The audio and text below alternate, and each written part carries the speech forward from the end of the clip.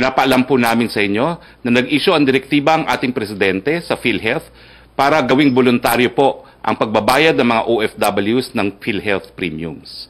Alinsunod dito, inanunsyo na po ni Secretary Duque ng Department of Health na sinususpindi po niya ang item 10(2)C ng Implementing Rules and Regulation ng Universal Healthcare na nagpapataw ng mas mataas na kontribusyon habang meron tayong problema po sa COVID-19.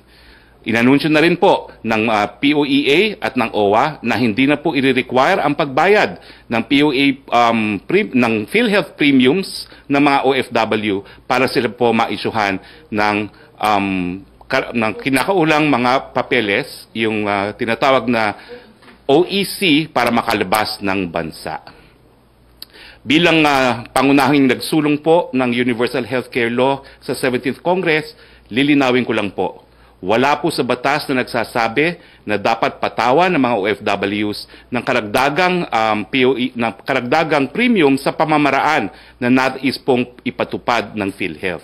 Yan po ay nasa Implementing Rules and Regulation para lang po sa kaalaman ng lahat.